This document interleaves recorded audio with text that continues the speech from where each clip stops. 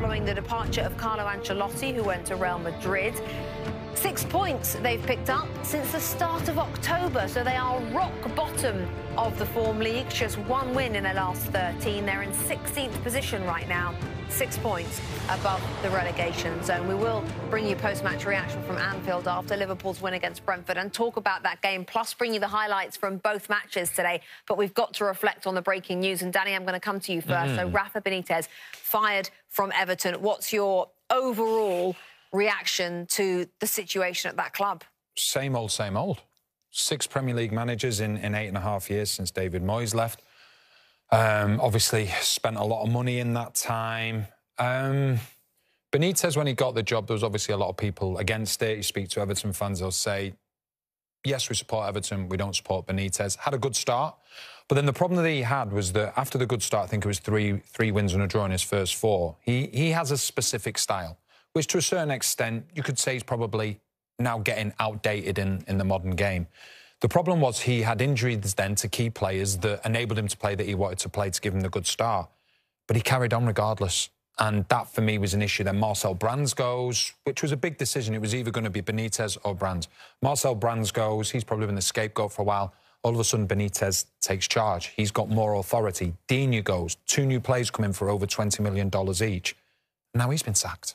So it's same old for Everton, unfortunately. That's what's so strange, Robbie, about the situation. As you say, Marcel Brands has gone, so the club backed Rafa Benitez in that one, beginning in December. Luca Digne, one of their best players, the club backed Rafa Benitez over Digne, who was sold on Thursday and played for Villa just yesterday.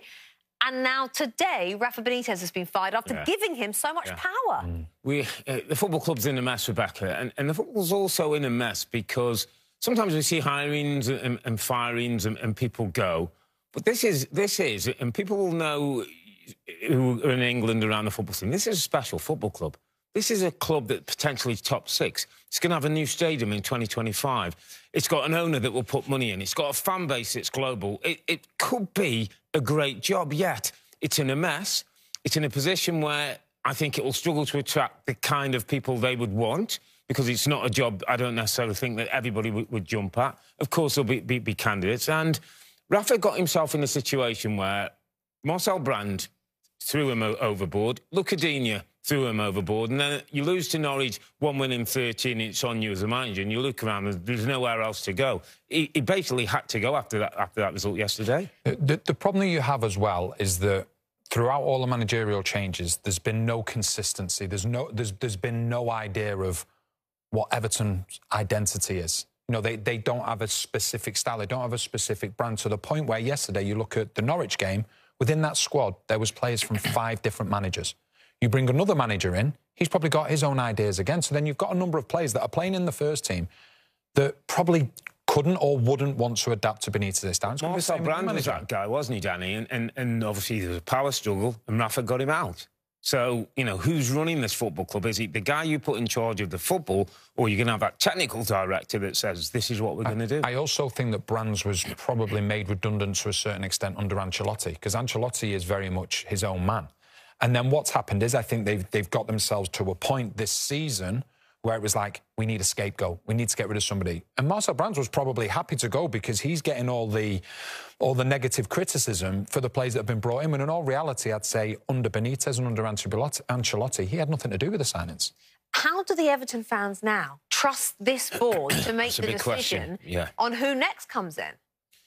It's got to be the kind of decision that, I wouldn't say appeases the fans, that is right for the football club, that has a longer-term plan and a longer-term vision, and can ignite this football club to back where it is. OK, let me give you some names that are already coming out. Lampard. Yeah. Wayne Rooney. Yeah.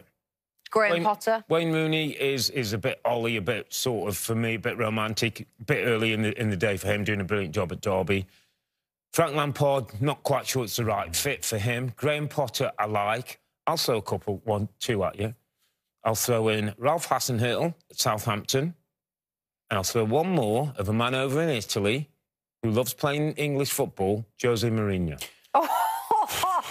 Jose Mourinho. Is that not similar to Rafa Benitez? Somebody that possibly is outdated, that comes back and tries again?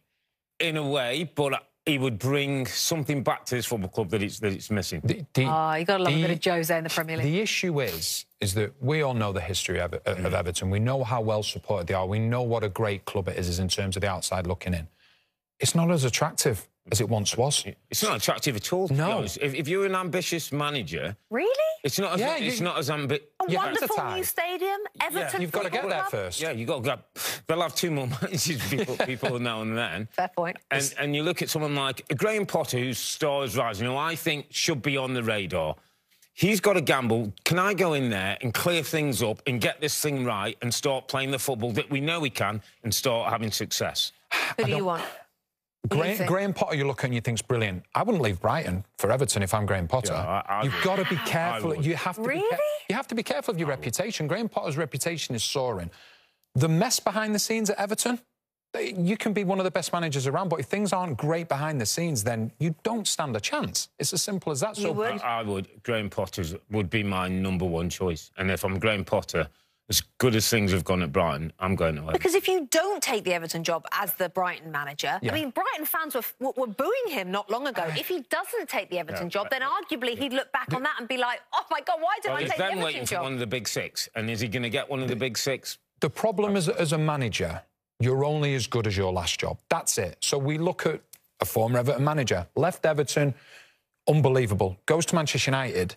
His managerial reputation is decimated in under 10 months. But he's built it back up, David Moyes. He's built it back up, but how long's it taken him? Graham Potter now has built this scenario where he's at Brighton, where he'd be like, OK, I can do to a certain extent what I want to do here. My next step has to be the right step, because if he goes to Everton and it doesn't go according to plan, which there's every chance of that happening, then everything that he's done, his reputation just goes down, and that's where I think managers will think twice about going to Everton. What about Rooney? Like Robbie says, the Solskjaer scenario, too soon for him, in my opinion. I think he's going to be a wonderful manager in time to come, but I think it's too soon for him. OK, well, it looks like they're going to give it to Duncan Ferguson in a caretaker capacity, certainly until they've decided to make their move. And Duncan Ferguson knows all about that job. He has done it before. Everton now looking for a new job. Hi there, I'm Rebecca Lowe, studio host for NBC's coverage of the Premier League. Don't forget to hit subscribe to watch highlights all season long, and be sure to tune in for Premier League mornings every weekend at 7 a.m. Eastern. And for even more content, head over to Peacock, where we've got live games, original series and a dedicated round-the-clock Premier League channel featuring studio shows, classic matches and much more.